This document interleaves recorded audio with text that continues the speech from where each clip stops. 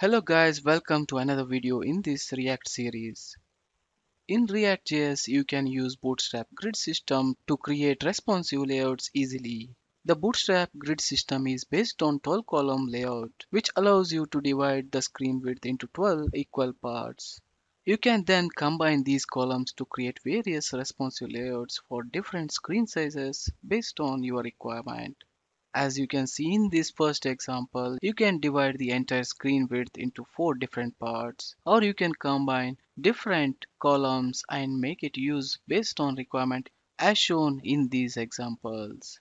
To use the Bootstrap grid system in React.js, you will first need to include the Bootstrap CSS framework in your project.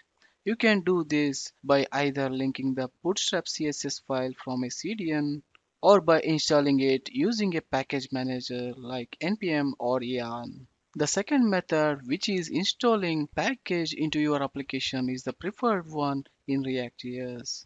In this video, we will learn to set up and use the Bootstrap grid system in React.js application. For that, let's open the code editor first. The first step which we need to do is installing the Bootstrap. To install the Bootstrap in your application, go to console window and here write npm install bootstrap, then press enter. This will install the necessary files which are required for Bootstrap in your application. Once this is done, the second step is we need to import the Bootstrap CSS in our main file, that is nothing but app.js file. For that one, you can add the code, import, and the path of the Bootstrap file at the top of your app.js file. Next step is creating a responsive layout using grid system in your component. You can now use the Bootstrap grid classes to create a responsive layout. For example, you might want to create a simple 2-column layout. In that case, we would need the classes and the structure as shown here. In this example, the container class is used to center the content horizontally for our page, and the row class contains the columns which we have added within this div tag.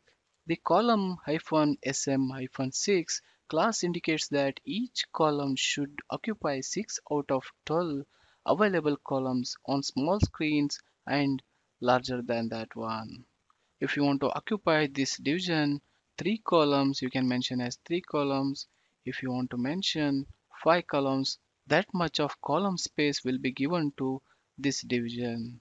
So, and whatever the content within this division, that will be shown within these 5 columns. And you can adjust the number of columns each element should occupy on different screen sizes by using the classes like column-sm as in this case, and you can use column-md or column-sg, etc. along with this one as well. So in that case, you can add column-md5 so that for medium resolution devices also it 5 columns. If you want to change this one, you can change this one for that particular resolution by using this class. Let's add the content for the second division as well. Here one thing you need to remember that exact class names which we are using here may change depending on the version of Bootstrap which you are using. In this example, I'm using Bootstrap 4. If you are using Bootstrap 5 or later, there might be some differences in class names and how the grid system works. So let's save this file and run this application to see how it will look in the browser. Now you can see the content which we have added in the application that is being displayed here. And you can also observe a predefined space that is nothing but the columns which we have defined. Those are added to these two contents. To properly check how much space is allocated to this one, you can inspect this one, and here you can see when you mouse over on this code, the 5 columns is allocated to the first content or the division which we have added. Similarly for second one, 6 columns are defined to this one.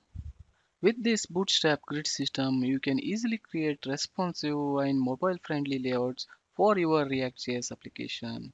You can extend this grid concept based on your requirements and create more complex layouts. Thanks guys for watching this video. If you like this, please click on like button, share it with others and subscribe to my channel.